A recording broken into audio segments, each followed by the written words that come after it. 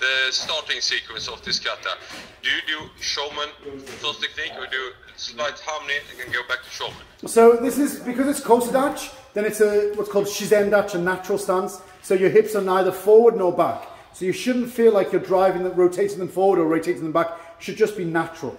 So yeah, when you drive forward, like from this point, basically, you're kind of not showman, but definitely not hammy. That kind of natural, which would be the same position as like HDKI. Yeah, you're not hammy in HDKI, nor are you showman. You're kind of that shizen position. Well, that is basically the same position. A lot of people kind of open this part. I really want you to keep it closed. Feel like you're squeezing into that joint. And then from that joint, then you open. So squeeze, squeeze, and then open, stop.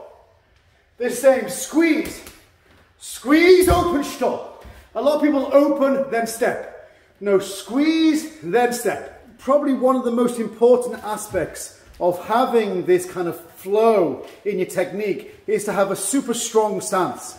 And that's not stiff. Please don't misunderstand me. I don't mean stiff, but I mean strong. And part of having a strong stance is really being able to have strong inner thigh muscle control. So for example, from here, like I want to, as I'm stepping forward, stop, I want to be able to kind of squeeze my inner thigh muscles together, same with my pecs, and produce a point of kime, which then leads to stop. A lot of people, just watching, a lot of people, this is not tight. So from here, you're a little bit loose, and then you open. As you start, this kind of opens. No, feel like you're squeezing. You're squeezing your inner thigh muscles together. And then from that compression, then you release for shito. And it produces a much more explosive power. So from here, you've made shito. Okay? Next, inner thigh muscle squeeze, chest squeeze. As you make this skami-uke. And what I want you to try to do is get that complete compression. Compression of your stance. Compression of your upper body. Compression of your abdomen. Pulling in. And you hit that tension. That kind of tense part. And then you add to it by bringing that knee up. And you're still kind of creating that tension. It kind of builds and builds and builds. And then you release for the kokomi. So from here, you're starting slowly. And you're making this squeeze, and then from this squeeze, more than then release for shito.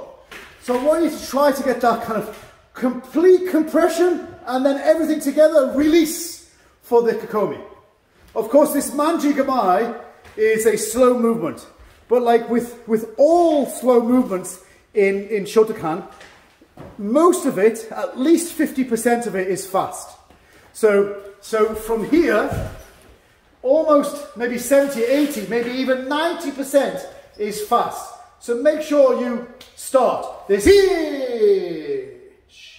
It's still a slow movement, but most of it is fast. Understand? Okay, that's one point. Second point, like I know different organizations do different things, but for now, just try this. Try blocking Jordan. This sotuke feeling. And squeezing together. Also, D-cover, squeeze. And then from this squeeze position, release Gidambarai. A lot of people are big action. And it's kind of a little bit slow and a little bit kind of clumsy. Try to compress, release. Compress, release. So from here, show from this angle. From here, your compress, release, and then same again for the high shuke. This compress, compress, compress, release. Try to have this sense of knee coming up, but also dropping down. And so you're squeezing here. Squeeze to release. A lot of people kind of are open, open. No. Drop. Knee up. Squeeze. Squeeze, then release infinite. If you see a kind of a baseball picture, like they have this sense of to release the ball, yeah? Like in baseball. So like Yamazuki is exactly the same. You want to have this sense of driving in.